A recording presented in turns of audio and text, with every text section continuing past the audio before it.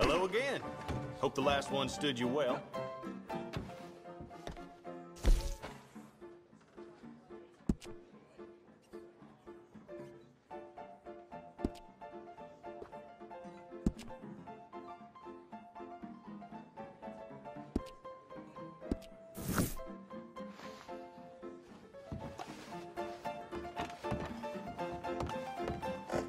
All right, but it's only gonna get longer.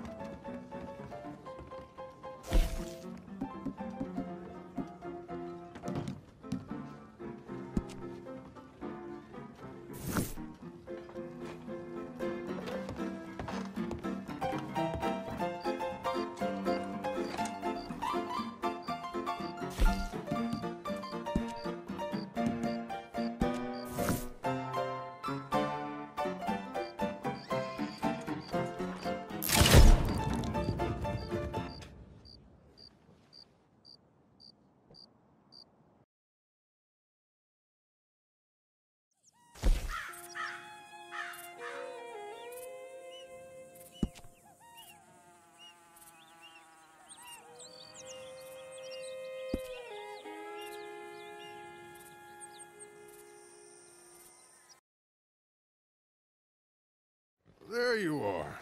Look, I'm a marshal, so my jurisdiction ends at the city limits, even if the town in question is a no-good dump like Van Horn. I go in there, I got even less rights than you do. Any decent hoodlum knows that. Montez is in there. At least I think he is. Or some of his boys are in there, so... He's in there, Mr. Marshal, like I told you. This is Josie Dawson. He's in there or his boys are. Hold up in my saloon. We'll get your saloon back. Or they will. Thank you kindly. Now, the others said there'll be more coming down from up north. They's talking about some folks killed Jorge Montez. Oh, you go... Well, that was us.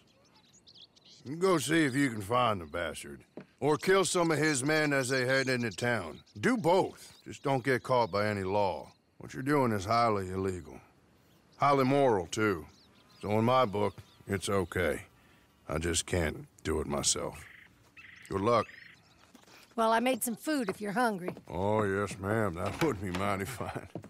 Oh, hey, I heard from your friend, Mr. Horley. He said thank you for helping his mistress. She and he are very grateful. Anyway, you should get going.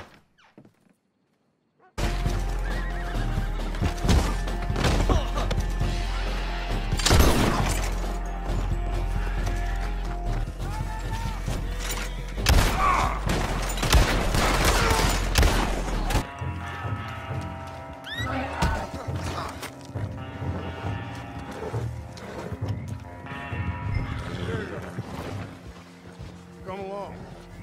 That wasn't Monty.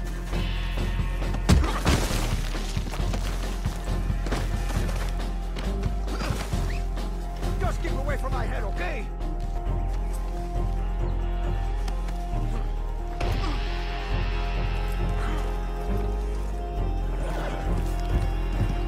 He's Mr. Putas, all of you! You think you're so good?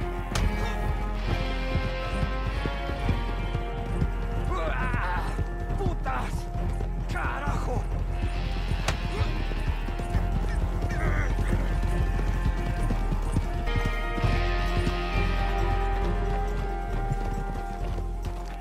Alfredo Montez. It's been quite a time chasing you, my friend. I know you. I will kill you. I think that's unlikely. A whole lot more likely is you're gonna have your neck broken while these folks here watch and laugh and say what a nasty bastard you were. We shall see. $1,000 to whoever sets me free. Well, these folks here have something money can't buy. Honor, dignity, and a sense that not everything is for sale. And they are as foolish as you. And they are. But they're still getting paid a fair price for a job well done.